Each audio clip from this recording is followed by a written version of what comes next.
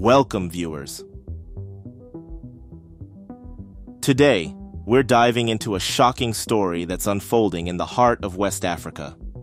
Buckle up, because we're about to explore the failed palace coup attempt against President Patrice Talon of Benin Republic. This is a tale of political intrigue, regional tensions, and the ongoing struggle for stability in Africa. Are you ready? Let's dive in. First, let's set the stage. Benin, a small country on the west coast of Africa, has a long and complex history when it comes to coups. Since gaining independence from France in 1960, Benin has experienced no fewer than 7 successful coups. That's right, 7. Can you imagine living in a country where the government could change overnight so frequently? Drop a comment below if you've ever experienced political instability in your country. But here's where it gets interesting. Benin has actually been relatively stable since 1991, with regular elections and peaceful transfers of power. That is, until this recent coup attempt against President Patrice Talon. So, what's changed? And why now? To understand this, we need to look at the bigger picture. The Sahel region of Africa has been experiencing a wave of coups in recent years. Mali, Burkina Faso, Niger, Chad, all have seen their governments overthrown by military juntas. But why is this happening? Some point to frustration with corruption, others to the ongoing fight against jihadist insurgencies. What do you think is driving this trend of coups in the Sahel? Before we continue, just a gentle reminder to like and share our videos. Also, subscribe to the channel to stay informed on the latest African economic, political, and social developments, and explore how global geopolitics impact the continent. Now let's continue. Now let's talk about President Patrice Talon. He came to power in 2016 and is currently serving his second term, which is set to end in 2026. Talon has been a vocal opponent of the recent coups in the Sahel region and has supported ECOWAS-imposed sanctions against the Alliance of Sahel States, AES. But has this stance made him enemies? And could it have contributed to this coup attempt? Here's where things get really intriguing. There are whispers of foreign involvement in this failed coup. Now, we don't have concrete evidence yet, but some are pointing fingers at certain countries that might have an interest in destabilizing Benin. Who do you think might benefit from chaos in Benin? Share your theories in the comments. But wait, there's more. We can't talk about Benin without mentioning the ongoing dispute with neighboring Niger over a crucial oil pipeline. Benin has been blocking Niger's access to this pipeline, which runs through Benin to the coast. Could this economic tension have played a role in the coup attempt? Now, let's talk about public opinion. President Talon's regime has been controversial, to say the least. Some praise him for his economic reforms and infrastructure projects. Others criticize him for cracking down on opposition and limiting press freedom. What's your take on Talon's leadership? Is he a reformer or an autocrat in the making? As we wrap up this introduction, I want to remind you that we have exclusive footage of the police response to this coup attempt. You won't want to miss it, so make sure to watch till the end. But before we get to that, let's dive deeper into the history of coups in Benin. Did you know that between 1960 and 1972, Benin, then called Dahomey, had 11 different presidents? That's an average of 1 new president every year. The country was so unstable that it earned the nickname Latin Quarter of Africa due to its frequent coups. The most significant coup came in 1972 when Major Mathieu Caricou seized power. He ruled for 19 years, first as a military dictator and then as an elected president. Caricou's rule ended in 1991 when he was defeated in elections, marking Benin's transition to democracy. Since then, Benin has been seen as a model of democracy in West Africa. That is, until recent years, when concerns have been raised about democratic backsliding under Talon's administration. This latest coup attempt seems to suggest that all is not well in the Quartier Latin. Now let's zoom out and look at the recent wave of coups in the Sahel region. Since 2020, we've seen successful coups in Mali, twice, Burkina Faso, Niger, and Chad. These coups have been driven by a mix of factors, including 1. Frustration with corruption and poor governance. 2. the ongoing fight against jihadist insurgencies. 3. Economic hardship. 4. A resurgence of anti-French sentiment. Interestingly, many of these coups have been popular with the public, at least initially. Why do you think people in these countries have been supportive of military takeovers? Is it a sign of desperation or a genuine belief that the military can solve their problems? President Talon has taken a strong stance against these coups, supporting ECOWAS sanctions and calling for a return to constitutional order. But this position has put him at odds with the new military regimes in the region. Could this have made him a target? Let's talk about Talon's tenure as president. He came to power in 2016, promising to be a rupture president who would break with the past and bring rapid development to Benin. He's certainly made changes, but not all of them have been popular. On the positive side, Talon has overseen significant infrastructure development, including road construction and port expansion. He's also implemented economic reforms that have led to growth, but critics argue that this growth hasn't benefited everyone equally. On the negative side, Talon has been accused of cracking down on opposition and limiting press freedom.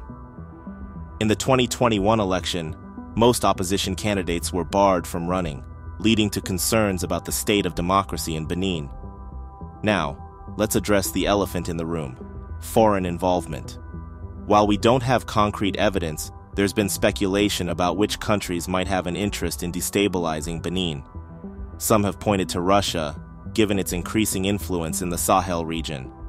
Others suggest it could be linked to the pipeline dispute with Niger. Speaking of which, let's talk about that pipeline.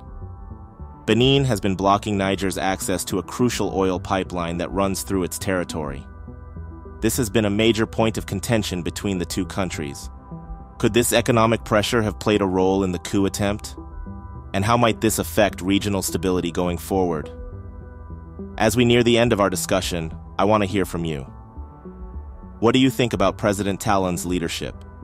Is he a necessary reformer pushing Benin towards development, or is he an autocrat in the making?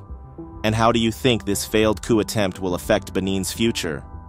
Remember, we have exclusive footage of the police response to the coup attempt coming up.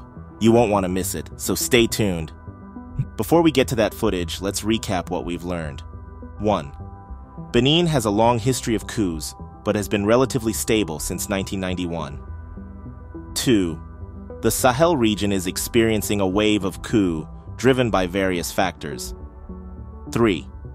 President Talon has opposed these coups and supported sanctions against military regimes. 4. There are whispers of foreign involvement in the failed coup attempt. 5. Benin is in a dispute with Niger over access to an oil pipeline. 6. Opinions on Talon's leadership are divided, with some praising his economic reforms and others criticizing his approach to democracy. As we watch the police footage, I want you to think about these questions. 1. How will this failed coup attempt affect Benin's stability going forward? 2. What does this mean for democracy in West Africa? 3. How might this impact regional relations, especially with the Sahel states? Remember, your voice matters in this conversation. Share your thoughts, debate respectfully, and let's keep this important dialogue going.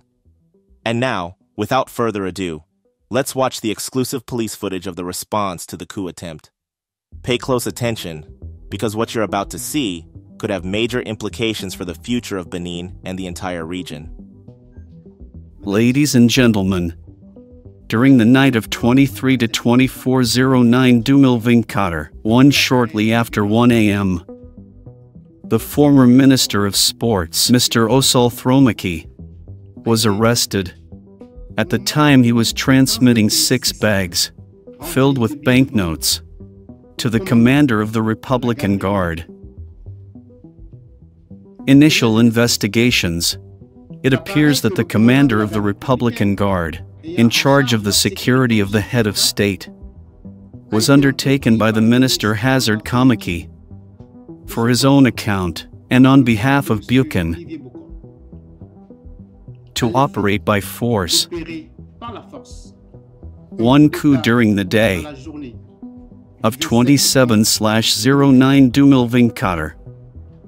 It is in the C's in this framework that from the 6th/08, interested parties have opened a bank account in the books of the Naya Ivory Coast for the benefit of the commander of the Republican Guard.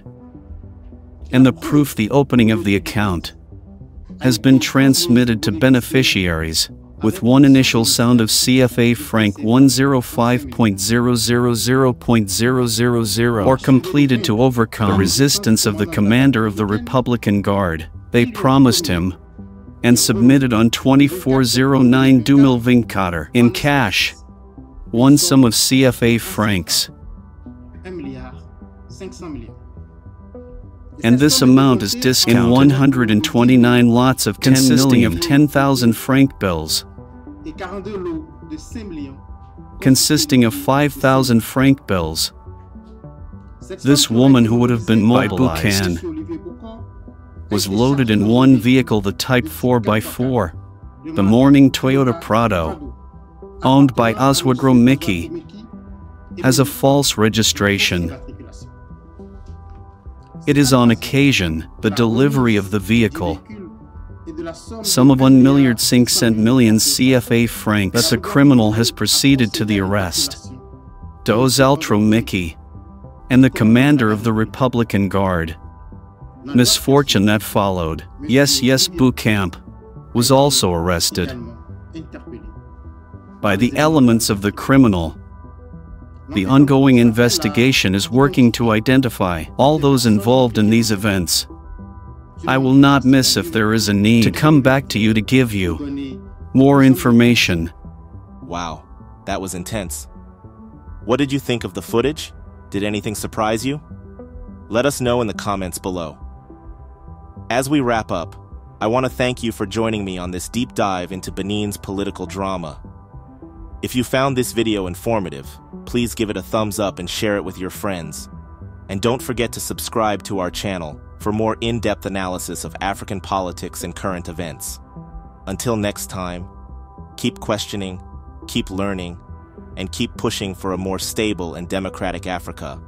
The fight for true representation and good governance is far from over, and voices like yours can make all the difference. So, what role will you play in shaping Africa's future?